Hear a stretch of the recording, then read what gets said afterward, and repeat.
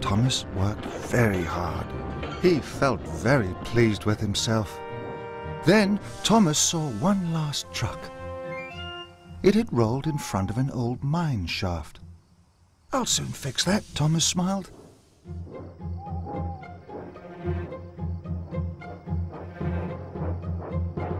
Then there was trouble. Thomas biffed the truck too hard. It rolled forward and disappeared into the mine. "Cinders and ashes!" exclaimed Thomas. "Where did that truck go?" Thomas rolled forward and peered inside. It was very dark. "I must finish the job," he huffed. "I'll soon find that truck." And Thomas puffed into the mine. It was very dark. Thomas was happy he had a bright lamp.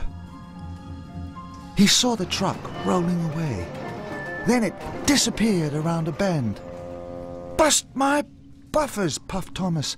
"I'd better go after it." The slope was very steep. Thomas whizzed down it and clattered around the bend. Up Thomas whooshed and down he whizzed. "Whee!" Thomas whistled and "Whoa!" he cried. It was very scary, but it was very exciting. Thomas had almost caught up to the truck. "You won't get away from me," he whistled happily. But Thomas didn't see the junction ahead. The truck whizzed down the right track and Thomas sped down the left. Thomas had lost the runaway truck.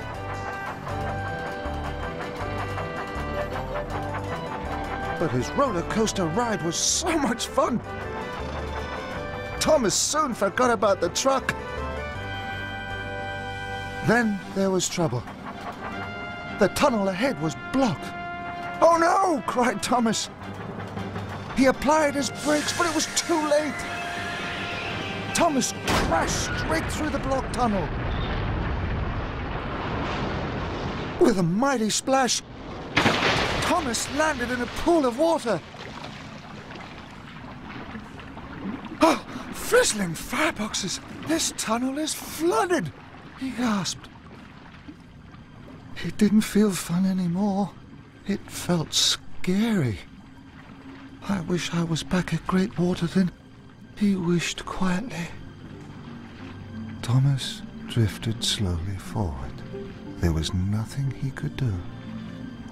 "Cinders and ashes!" Thomas gasped as he floated along the tunnel. He tooted as loudly as he could. "Help!" he cried. But there was no one there to hear his whistle. "No one will find me now," Thomas wailed. "No one will want to find me."